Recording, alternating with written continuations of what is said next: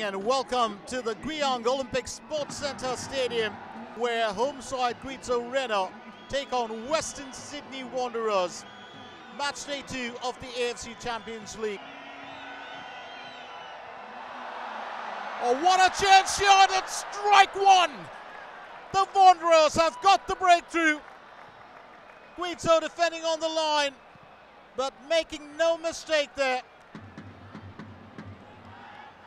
It's Mark Bridge, right place at the right time.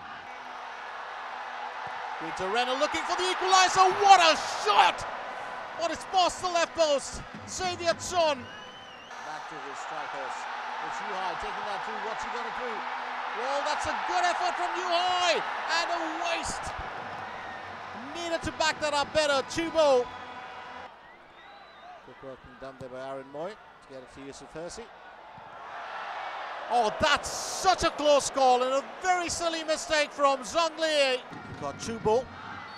He's got the striking ability. If he moves up in front, that struck fairly well, and a good collect by Gerard Tyson.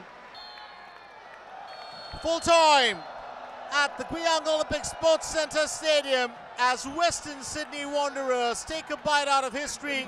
This is their first ever win in the AFC Champions League, and a single goal by Mark Bridge in the first half does it all.